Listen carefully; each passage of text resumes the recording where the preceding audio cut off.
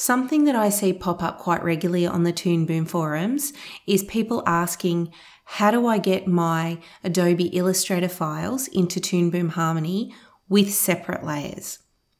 And instead of writing the steps or referring people to my previous posts where I explain the steps of how I get my Illustrator files into Harmony, I thought I'd just make a quick video to show you step by step how I do it. There are a few things that I like to do with my Illustrator file to make sure that it is set up to be compatible with Harmony.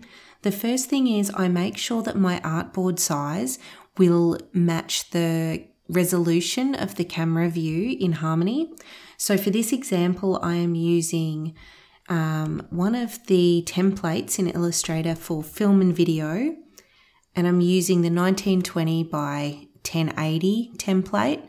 By doing this, I'm making sure that the file will be set up for film and video. So it's going to have an RGB color space, not a CMYK. And I know that when I import my Illustrator file, it's going to be in the same position in Harmony that it was on my artboard. The other thing I like to do is get rid of the additional artboard that Illustrator automatically creates in a new file. It's painful when you forget that it's there and you try to paste something in place and you can't figure out what you've done and it's actually pasted on the additional artboard, so I delete that. Make sure that all of your layers are separate like this. Don't group them under one master layer, because if you do that, it will import as a flattened layer, which is not what we want. The other good habit to get into with your Illustrator file is to name all of your layers the same naming convention that you would use in Harmony, because what Harmony will actually do is retain those layer names when it's imported. Now we're ready to save our file in a Harmony compatible format. So we go File, Save As, call it whatever you want. Keep the file name nice and simple. I've heard that any sort of fancy characters in there can make it unreadable by Harmony. I always use underscores and keep the file name short, and I haven't had a problem yet. So Marty Test. And we want to save the version as Illustrator CS2. I have found CS3 and above will import the layers flattened. So CS2 works for me. We need to make sure that Create PDF Compatible File is checked. That's important. Everything else is fine. Okay. All right, we've saved our file. Now it's ready to import into Harmony. Now we're ready to bring the file into Harmony. I'm going to create a new scene, just called Marty Test. Now remember, we need to make sure that the camera size matches our artboard size in Illustrator. So our artboard size was the HDTV profile, 1920 by 1080. So that's what I'm choosing here. The first thing we need to do is make sure our library is unlocked. To do that, we right-click on the library and choose Write to Modify. And then we're able to import Illustrator files into that.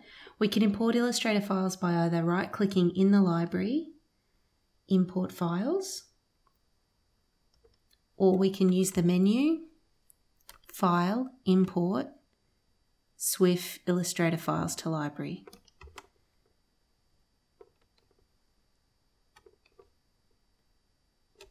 It's going to ask you if you want to rename the file. I just leave it as the name that it suggests. And then all you have to do is drag that file from the library into your camera view. You're going to be asked if you want to perform color recovery. You want to say yes. And there you go. You can see that we now have all of our layers imported separately as they were in Illustrator, and they have kept all of their layer names as well. And now it's all ready to be set up and rigged. There are a few things to take into account when you are importing Illustrator files into Harmony. not all effects are going to import the way you expect them to. I've created this file here to show you how some elements will appear in Harmony. We've got transparency, a blur effect. These are strokes. One is just made with the line tool. The other is one of my custom brushes that I have made. And then we've got different gradients. This gradient here is made with the new freeform gradient tool in Illustrator, which I only just discovered. And these three shapes have one gradient going through the middle of all three. So I'm going to bring it into Harmony.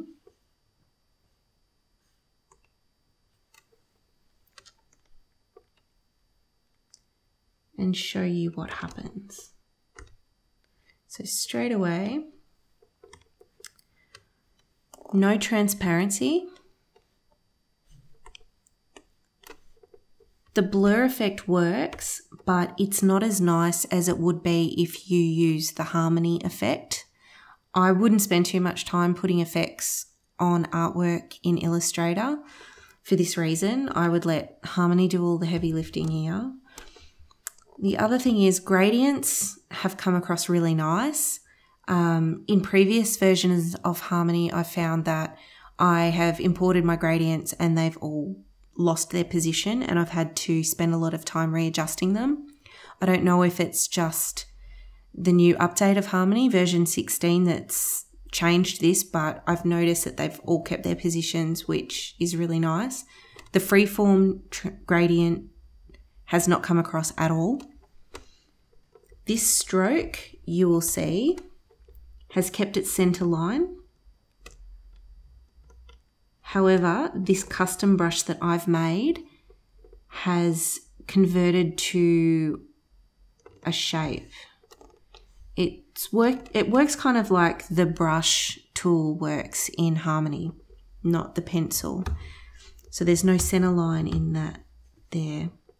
So that's something to keep in mind. All of your strokes, if you use custom brushes, are going to be outlined. I've never had a problem importing Illustrator files. So if you see somebody on the forum asking how they can get their file in, please share a link to this video so that they can see how easy it is. If you are working with older versions of Harmony, I think it's about version 12 and below, there is a script available that will import your Illustrator files. So search for that in the forum.